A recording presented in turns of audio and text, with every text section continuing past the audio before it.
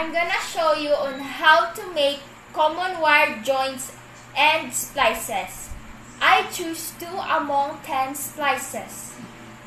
Number 1, rat tail or pigtail, and Western Union short tie splice.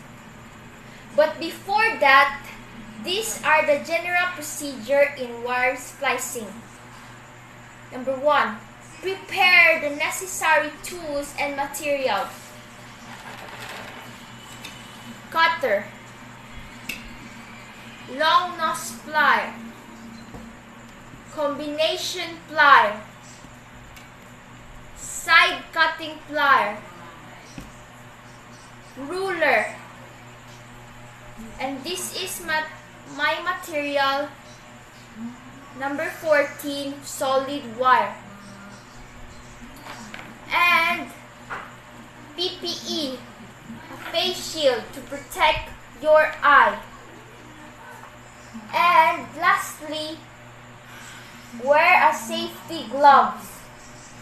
This is the Western Union short tie splice. Number 1, cut 2 pieces, number 14, insulated wire at least 6 inches long.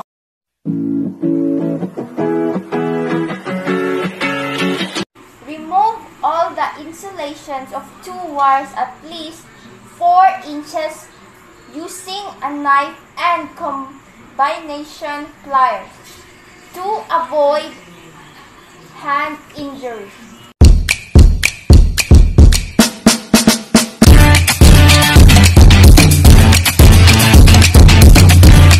Number 3, place the wires into cross position at least 1.5 inches from the insulator.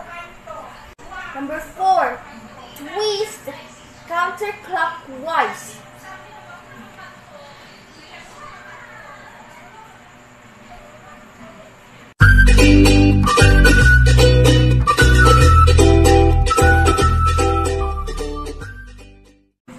And this is my finished product of Western Union short tie splice. I'm gonna show you on how to make rat tail or pigtail splice.